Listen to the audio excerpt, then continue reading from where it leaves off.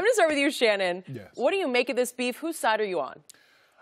Look, I was one of the ones I didn't like the move that KD made only because he went to Golden State. They're 73-9, but he was a free agent. He's free to go wherever he wants to go.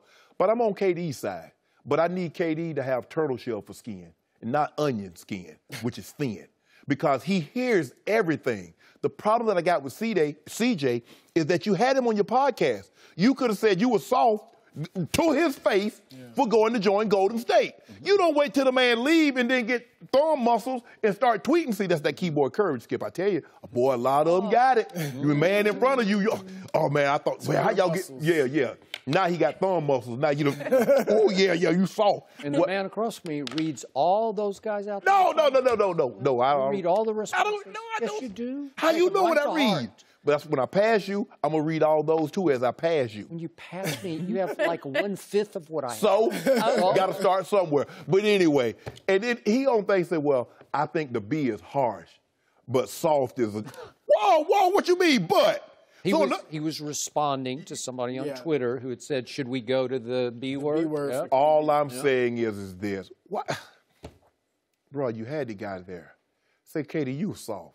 There's no way you should... A guy of your caliber should have no way go join Golden State. They were 73-9. Bro, y'all had them down 3-1. You stay there and beat them. You don't go join them because you couldn't beat them. You had him on your podcast. Everything that they were responding to and you responding to on Twitter, you could have asked KD. Correct. But now he goes away, and now all of a sudden you got so much to say.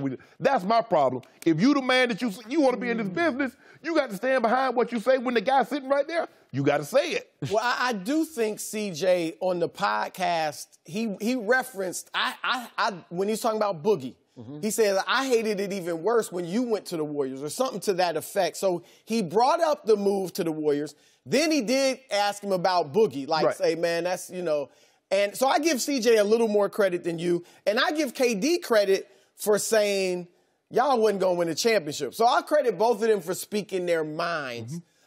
However, here's two things. One, if you're KD and you go to a 73-win team that won a championship before you, I didn't criticize him when he went. We all have given him love for leading that team to championships and being the finals MVP.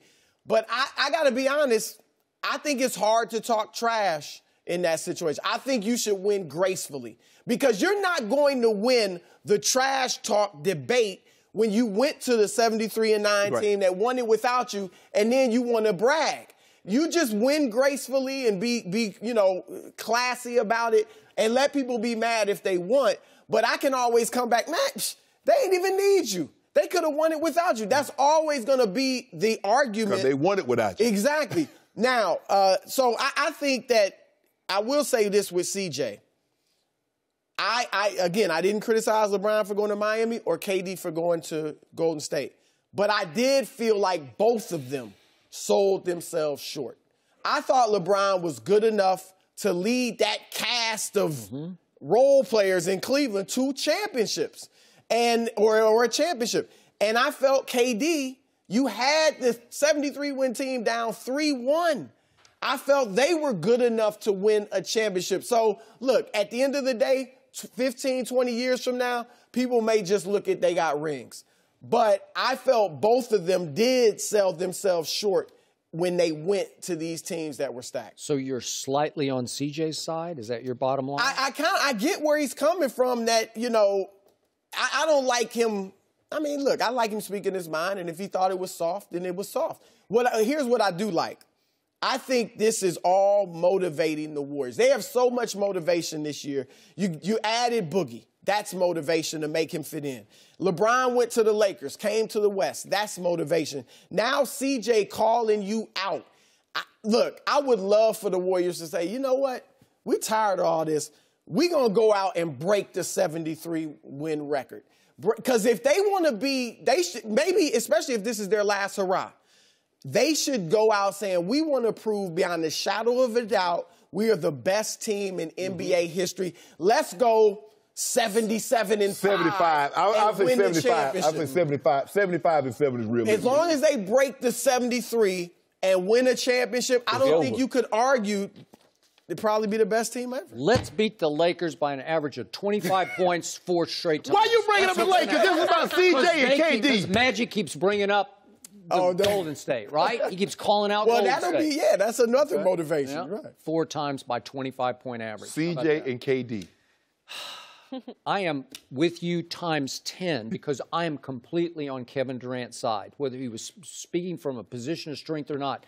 CJ has made noise about criticizing Kevin's decision. He hasn't called him soft, but he had already made some noise about he shouldn't have left Oklahoma City and gone to Golden State.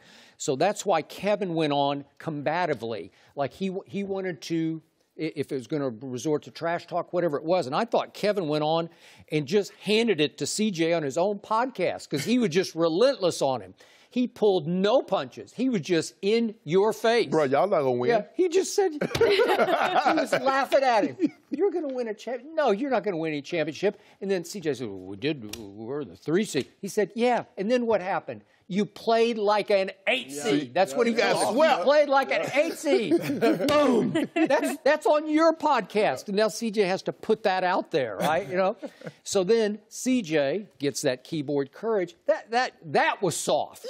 Yeah. That was as soft as you can get. Now you're going to go to your keyboard and say, oh, he was soft. Well, we can't go quite to the B word, but he actually acknowledged, well, you could kind of go up in that range somewhere. He used an analogy. Yeah, okay.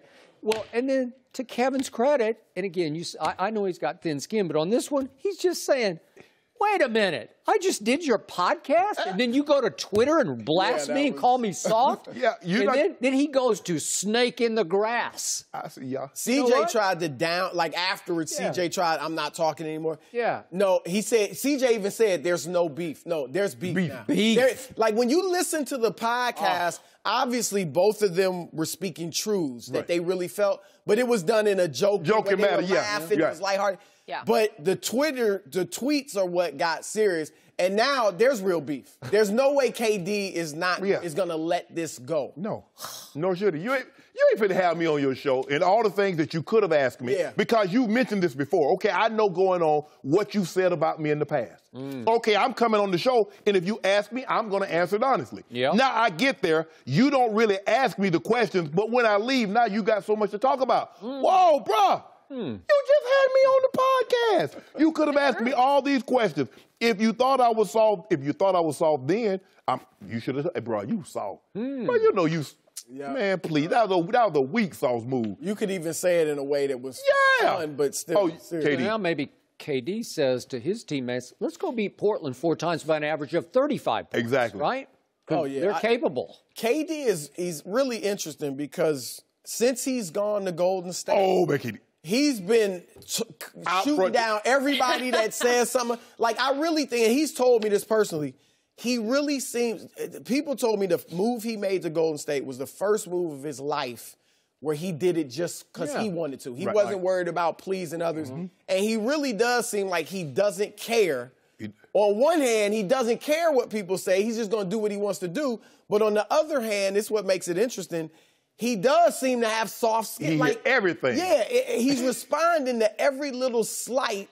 So on the one hand, you're doing what you want to do. Forget what people think about it. On the other hand, just don't criticize me for doing it. And concerned about people criticizing. It's the water. You know, you got that. Tupac was, spent some time in Oakland. 40 water, E40 out there, Mac Dre, the Loonies. So, KD got real hard. I mean, he was already 7 foot. He go join the 73 or 9 team, Skip. Now he like 10 foot tall. They look at it, they're like, KD, bro, at the time you made that move, by any metric, you were the second best player in basketball. You go join a team that had a 2-time MVP, the first, and one of those unanimous. They were 73 and 9. Bro, they got the third. You had them beat. You had them beat. And look, do you agree that, again, it's hard to talk trash? Yeah, it is. In that situation? Yeah. Now, you're right. He did a good job. That's like Julio Jones going to join the Patriots and talking trash. Bruh, how you going to talk trash playing with Tom Brady? I'm not sure I've ever seen any player have more pressure on him going into an NBA Finals than Kevin Durant had, not this past year, but 2 years back. His first time year around with Golden State. Yeah. The NBA world was waiting for him to fall on his face because he had left Russell Westbrook and joined the champions. And what did he do? Man, I didn't think he had that in him. 35, 8. Shone. Yeah, he was unbelievable. Wow. Do you know the weight of the world on him? And remember, we had his mom on the show, and she was so proud of him because she knew what he'd gone through. But Skip, the dude in all of his playoff game in the finals, he was averaging over 30 points a game. Yeah. So I was not shocked. I was maybe kind of, naive. I was not shocked that he played that well, considering that in all the finals, even against the ones he lost in OKC to the Heat, he was still over 30 points a game. So I always tell you, don't read all that negativity on Twitter. Just erase it. Don't block it out. Let me see what they're saying about you right now. Well, you're they say I got you, Skip. That would be saying. For that 1 out of 10 that says, "Oh, you owned him." Yeah, I got it. Yeah, they say, "Oh, you got Skip today." They say, "Oh, you got it." For that one. I'm good. I need reinforcement. I'm in the Hall of Fame, and I need somebody on Twitter to tell me I'm okay. All I'm saying, right?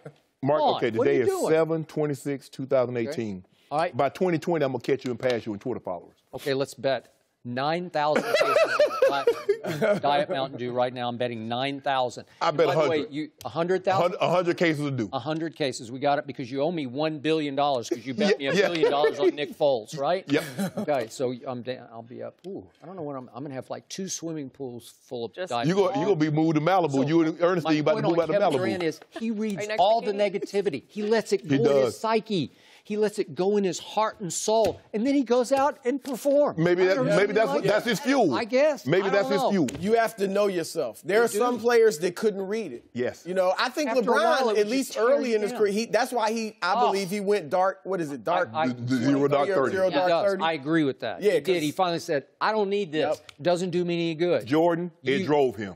Yep. Jordan, he would find anything. The dude's. Okay, but that's just looking at an opponent. He needs one opponent to look sideways at him, and he says, I'll get that guy. He told me that night, and John Calipari, who's coaching the New Jersey Nets, I said, what are you doing? He scored like 50 on him. I said, do you know John Calipari? He said, I don't know him. I just don't like the way he handles himself. Like he just decided he just didn't like the way he find anything to motivate him to go drop 50 on somebody. What? CJ has said that he thinks KD should go to a team and lead it to a championship. Like a team that isn't. And again, going to the Lakers with LeBron wouldn't fit the bill. Well, KD said I did. What did he just do? He said I went to Golden State. I led it. So you don't think he leads them? He's the best player, but don't you think take the Wizards? You say take the Wizards. You say take the Wizards. What if he went back? What if he went to? He won't. But what if he went to OKC and led them to the championship? You know what? I just feel in my heart of hearts that bridge is burned between him and Russ. I just believe it's burned.